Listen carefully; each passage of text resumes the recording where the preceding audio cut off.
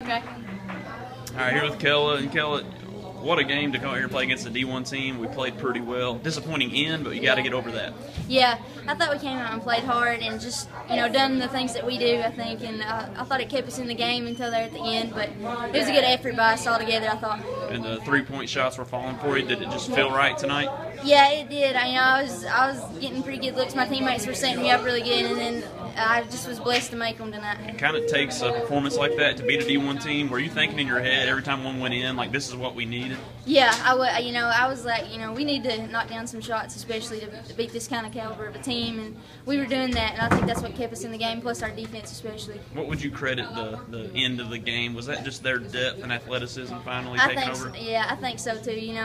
We tried to kind of press them a little bit, and they're a really quick team, so they kind of just ran out on us, but of course, from here on, of course, you get to play Kentucky tomorrow, but after that, when you play NAI teams, will you look at this performance and talk about it as a team?